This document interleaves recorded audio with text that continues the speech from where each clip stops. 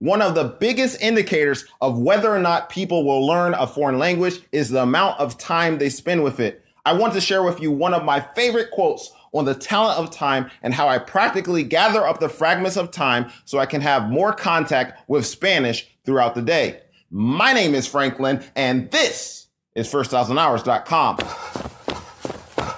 Don't give up on your language learning marathon. You can make it. You can make it through your first 1,000 hours. One of my favorite books is called Christ Object Lessons, and it has been my tradition since 2017 to read and reread a chapter in Christ Object Lessons called Talents at the beginning of the year. I do that because this chapter challenges me to cultivate and develop a positive, God-honoring lifestyle, which is beneficial to myself and helps me be a blessing to others. The Talents chapter is based on the parable of the talents in Matthew 25, verses 13 through 30. In the chapter of the talents, it covers talents such as speech, influence, health, strength, money, mental faculties, and time. Just one paragraph alone in the section on the talent of time is very useful for language learners. Christ Object Lessons, page 343 says, "Upon the right improvement of our time depends our success in acquiring knowledge and mental culture. The cultivation of the intellect need not be prevented by poverty, humble origin, or unfavorable surroundings. Only let the moments be treasured. A few moments here and a few there that might be frittered away in aimless talk. The morning hours so often wasted in bed. The time spent in traveling on trams or railway cars or waiting at the station. The moments of waiting for meals, waiting for those who are tardy in keeping an appointment. If a book were kept at hand and these fragments of time were improved in study, reading, or careful thought, what might not be accomplished? A resolute purpose, persistent industry, and careful economy of time will enable men to acquire knowledge and mental discipline, which will qualify them for almost any position of influence and usefulness." I just want to analyze the quote I just read. What helps us to acquire knowledge and mental culture? The right improvement of our time. Time is a gift that God gives everyone. The rich and poor alike only have 24 hours in a day. This is very encouraging to me because what I take from this quote is even if I'm not a millionaire, that doesn't prevent me from having a cultivated mind. Again, that quote says, "The cultivation of the intellect need not be prevented by poverty, humble origin, or unfavorable surroundings. Only let the moments be treasured." Therefore, lack of means or unfavorable surroundings shouldn't be an excuse as to why I can't have a cultivated, educated mind. What I need to do, however, is know how to improve my time. If you listen to my podcast, "How long does it take to learn a foreign language?" you know why it's good to spend at least 1 hour, 6 days a week, reading and listening to things in your target language and speaking and writing when you have opportunity. The Christ Object Lessons quote is dynamite to me because it emphasizes very practical things we can do to seize the moments that many times are wasted. The time spent in aimless talk, sleeping in, traveling, or waiting on others can be put to good use. If a book were kept at hand and these fragments of time were improved in study, reading, or careful thought, what might not be accomplished? A resolute purpose, persistent industry, and careful economy of time will enable men to acquire knowledge and mental discipline, which will qualify them for almost any position of influence and usefulness. So, as you approach a new day, do you have a resolute purpose? Are you persistent in your pursuits? Do you use time wisely? These are some of the qualities which help men and women be qualified for almost any position of influence and usefulness. I shared my thoughts on just one small paragraph from the amazing chapter on the talents in Christ Object Lessons. I will include a link in the show notes of this podcast on where you can read the rest of the chapter and even the whole book for free. With my 1,000-hour language learning marathon with Spanish, I've desired more and more for me to use Spanish in a similar way that I use my native tongue, English. For me, English is not a study, but a tool. It's a tool that I use every day to gain more knowledge and wisdom on a variety of topics and to communicate with others.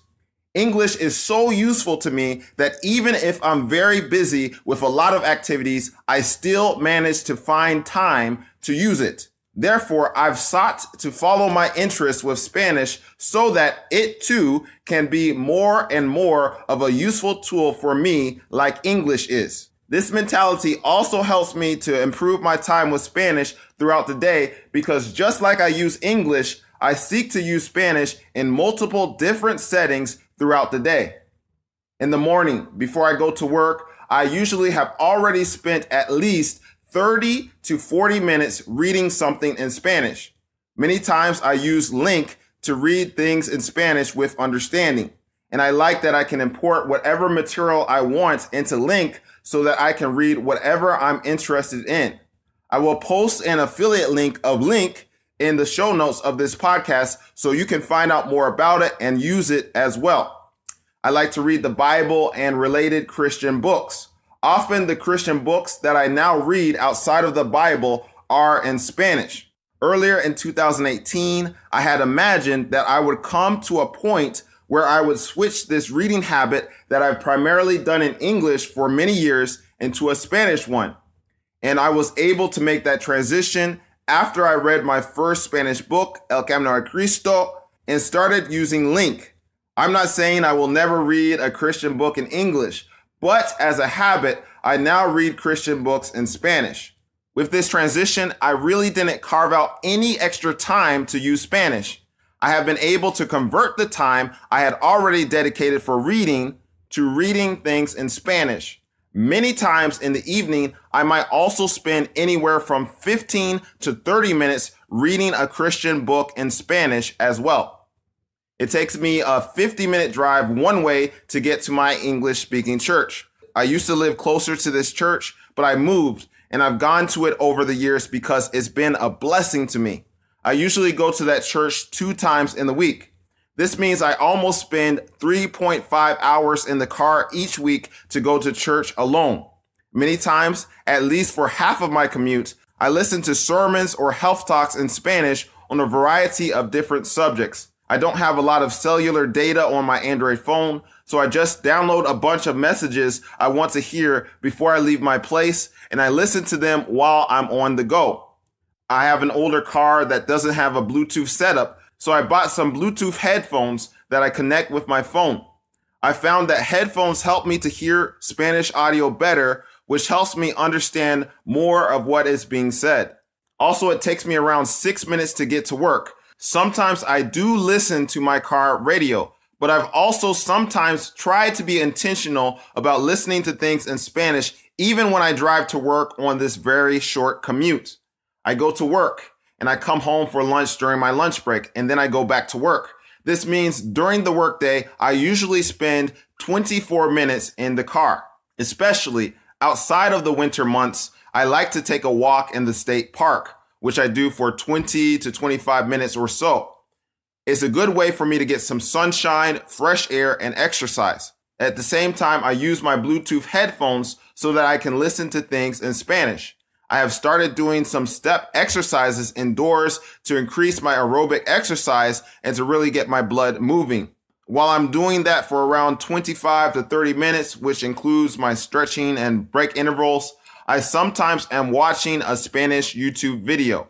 I go to Walmart and other stores, and I thought for some time that I probably could increase the time I spent with Spanish if I wore my Bluetooth headphones into these stores. However, initially, I was afraid of the idea. I think it's more common to see people wearing headphones while they're walking in the park, but it's more of a rarity to see someone wearing headphones in a grocery store.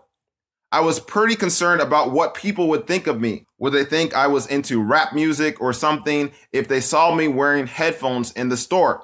This thought stopped me from wearing my headphones inside of a store for several months. However, as I thought about it more, I realized that my concern of what people would think about me was actually hindering me from getting to my goal of spending my first 1,000 hours with Spanish faster.